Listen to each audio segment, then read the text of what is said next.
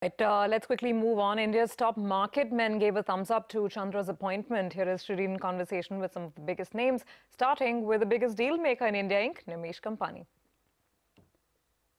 Mr. Kampani, thank you very much for joining us on CNBC TV 18. N. Chandrasekaran, it is as the chairman of Tata Sons. Do you believe that this brings closure to this bitter boardroom battle that has been underway for over 2 months now? Yeah, I think so. And my congratulations to Chandra. Fantastic choice. I am delighted. He has been a veteran of the Tata Group, and he has been with the group for a long time. He knows the ethos, value, and system of Tata's. He also is involved in a TCS for a very long time. Therefore, the main strong company also he knows extremely well. And I'm sure that he will be able to coordinate with all the group CEOs and the companies and deliver a fantastic result for Tata's. A great hard worker, runner, and therefore, it's a great choice. What do you believe will be the challenges that he is going to be faced with, Mr. Kampani, as he steers this large, diversified conglomerate forward through these turbulent times? You see, he knows the TCS extremely well, but he will have to work with other group and other CEOs. And therefore, he will have to grasp those businesses as quickly as he can. But he will be more on a strategy and the policy side. The day-to-day business will be run by the CEOs of the group. And on that basis, he has to contribute and make sure that there's a complete teamwork within the Tata Group. And, maybe, he can, meet periodically different CEO, maybe have their offsite, and work together and create a great team building exercise for the Tata Group. And I'm sure, he's a very great team player. So, he will be a great leader. And the leadership is extremely important for this group. And I'm sure that he's young enough, to demonstrate that and continue that legacy which the Tata Group and Mr. Tata has built over a period of time, in the Tata. Mr. Bhansali, thank you very much for joining us, sir. It is now official. It is N. Chandrasekaran. Your first reaction? I feel sad about the manner in which he has been brought in, but I feel very excited that someone of his stature, capability, and familiarity is now, going to chair the most important business group of our country. So I would very much want to welcome him.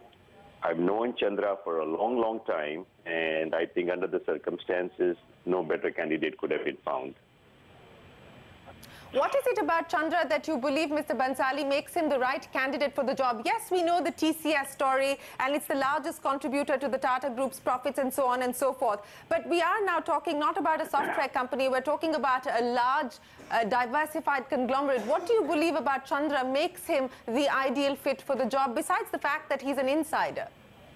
The fact that he is a matrix person.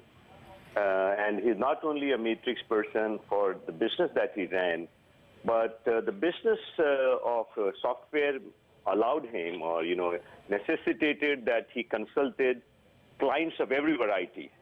For example, whether it was retail, whether it was banking, financial services, it was manufacturing, it was healthcare.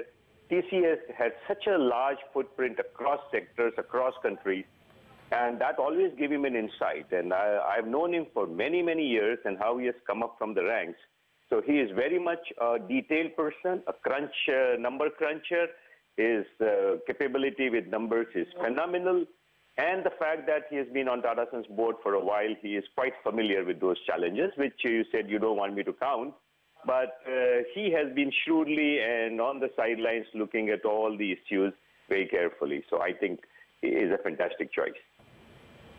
Okay, Mr. Bhansali, I'd request you to just hold on for a second, sir. We've also got Mr. Nimesh Kampani, and joining us now is Raamdeo Agrawal of Motilal Oswal. Raamdeo, let me start by asking you about how you see the markets reacting to this news.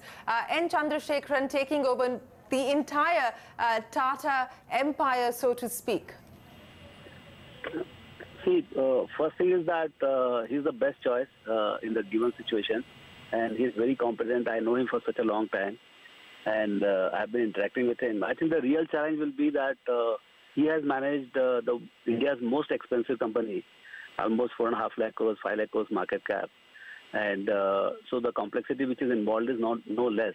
But I think he is going to see a different level of complexity because now this is going to be a portfolio of the companies which are very good, and there are some businesses which are kind of in a challenging situations.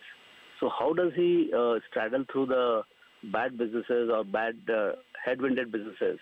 That'll be his challenge. But the best will come out of him. He has done so many things in the past. I'm sure he'll rise on the occasion, and this is an opportunity for him. All the best to him. Raamdeo, I'll request you to hold on for just a second. Gentlemen, I know we've got a packed house here. Manish Chokhani also joining us. Manish, good to have you on CNBC TV 18 along with Mr. Kampani, Mr. Bhansali and Raamdeo. Your first thoughts, Manish, on what this means for the Tatas and what this means now as far as closure, bringing to closure this bitter boardroom battle that has been underway for over 2 months now. So, Shireen, I think this is the best news which everyone was waiting for. I think it will be seen in history as, the right person who came to lead the group, someone who has leadership qualities over and above everything else. He has the stature because he's dealt with Fortune 500 CEOs globally. He's dealt with leaders of countries globally. And like I said earlier, he's really a leader of men. And when you sit as chairman of a large group, you need to be an inspiring figure who will lead the CEOs of iconic companies who will report to him. And from a stock market's perspective, he's already demonstrated his ability to deliver numbers. He sees the big picture. He has the detail. He has the connectivity. Most people you will call today will fondly recollect their friendship with him across the years.